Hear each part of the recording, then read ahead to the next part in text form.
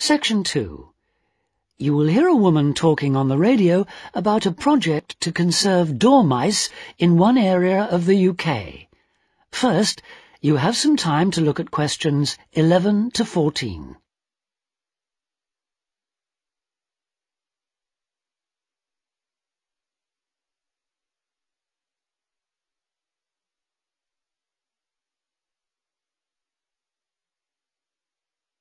Now listen carefully and answer questions 11 to 14.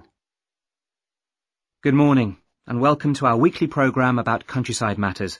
With me today I have Jackie Lamerton. Jackie works for the nature organisation Action for Wildlife and she's appealing for volunteers for a project she's organising. So if you think you might be willing to help, please listen carefully.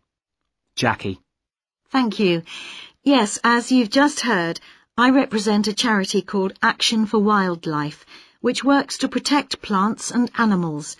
And I'm here today to talk about a project to save a type of mouse known as a dormouse. We can still find the dormouse in this area, but in the last few decades, the number of dormice has seriously declined, not just in this country but across the world. There are several reasons for this: loss of habitat, climate change, competition for food.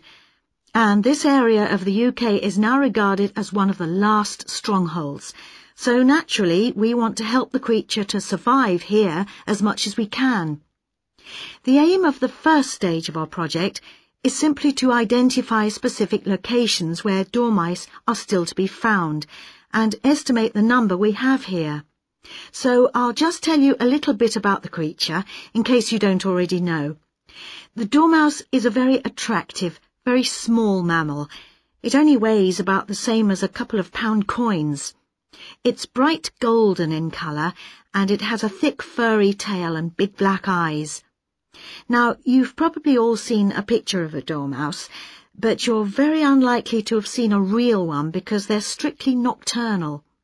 Also, they hibernate from October to April, so it's not around at all for about half the year. So where is the dormouse to be found? Well, dormice need to be near a variety of trees and plants, so they can be sure of a continuous supply of food throughout the spring and summer. They feed on flowers, pollen, fruit, insects, ripe nuts, things that are available in turn as the summer progresses. Here in the UK, the dormouse is most likely to live in places like hedgerows or woods, or at the edges of farmland. So how do we find out exactly where dormice are? Well, as they're hard to spot, as I said, we have to use indirect methods. Instead of trying to see dormice themselves, we look for evidence of dormouse activity. Dormice eat hazelnuts, so we'll be looking for the shells that dormice have opened to get at the nut inside. A lot of wildlife species eat hazelnuts. It's not just dormice. But it's usually possible to tell which particular animal has opened a nut by looking at the marks on the shells. So now, for those of you who would like to help us carry out this survey, let me tell you exactly what to do. You'll need to get an identification sheet like this from us. Then you should spend time looking for hazelnut shells in the bottom of hedgerows or on the ground in woodlands. Before you hear the rest of the talk, you have some time to look at questions 15 to 20.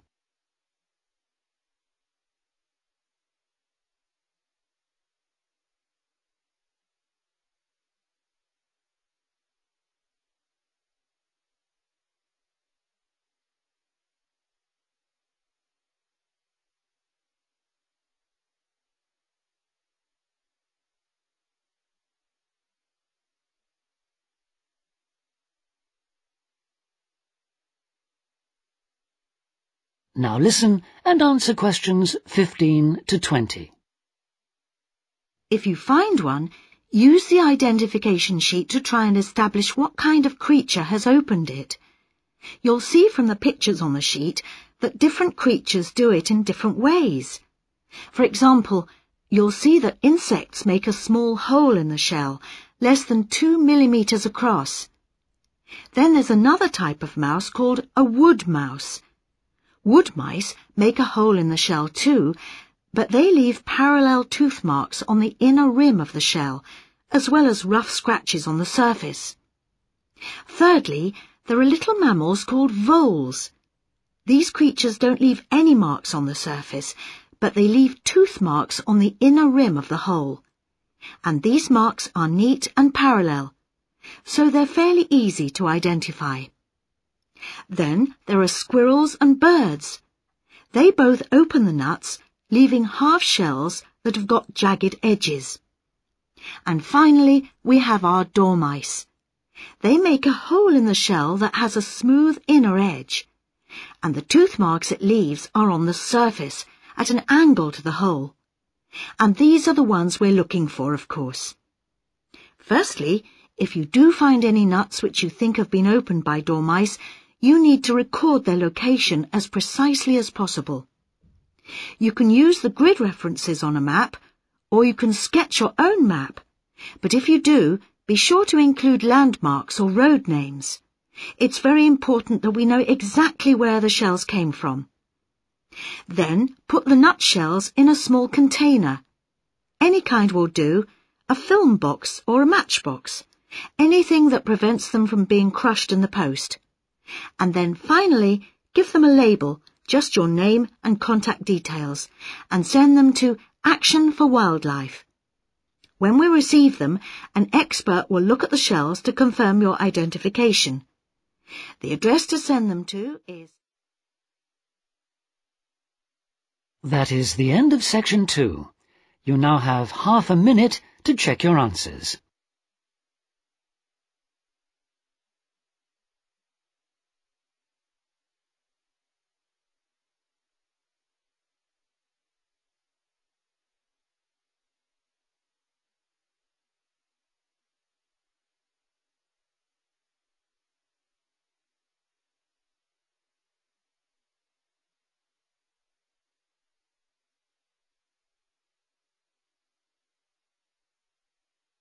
Now turn to section 3.